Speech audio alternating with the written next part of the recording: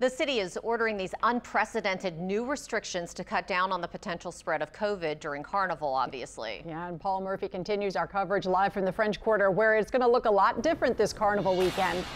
Hello there, Paul.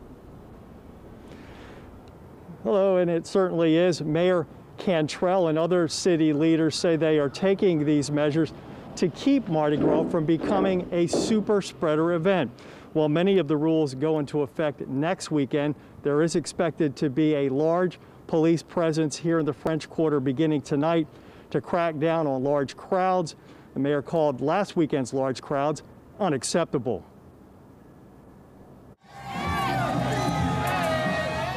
New Orleans Mayor LaToya Cantrell was hoping the city could have a safe and fun Mardi Gras this year.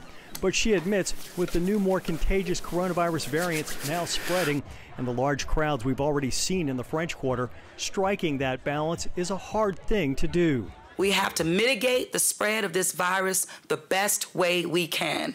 It requires all of us to do the right thing. And to encourage people to do the right thing, the city is now ordering new restrictions. Beginning next Friday through Mardi Gras Day, all bars will be closed both indoor and outdoor citywide. That includes bars operating as restaurants with conditional permits. There will also be no packaged liquor sales in the French Quarter. All sales of to-go drinks will also be banned. She's definitely kept the focus on public safety and keeping people alive, and you have to respect that.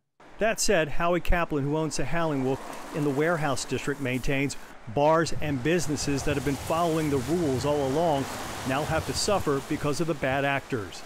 If people are doing stuff that's wrong, if there was an issue in the French Quarter, if there's an issue on Bourbon Street, if there's an issue uptown, wherever it is, you have the power to shut those places down, to suspend their licenses. Bourbon, Decatur, and Frenchmen Streets will be closed to pedestrians and vehicles from 7 p.m. to 3 a.m. Mardi Gras weekend.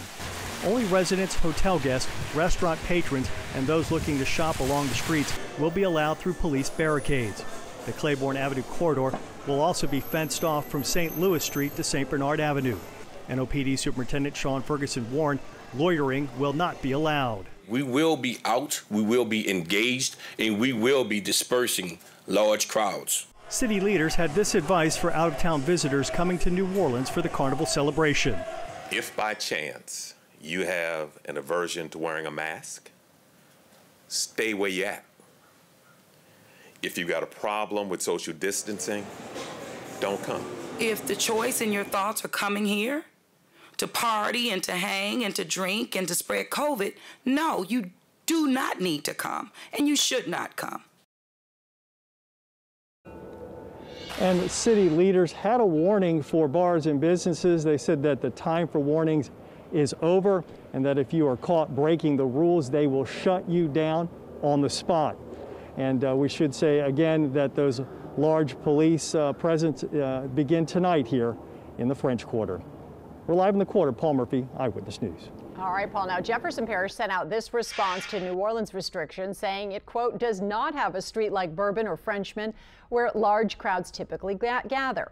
However, they say we will monitor closely and really keep our eyes on things as we get closer to Mardi Gras to make sure people are adhering to the current mitigation measures in place.